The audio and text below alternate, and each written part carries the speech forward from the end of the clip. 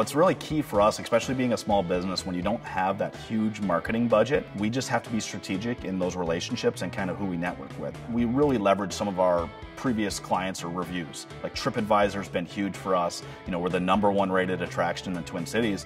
What I love about that as a small business is you've got your big companies here in the Twin Cities that pay millions for marketing. We don't pay a dime, and yet we're the #1. We're above all them on TripAdvisor. We use things like that to show here's why we get these reviews, because we give a great experience.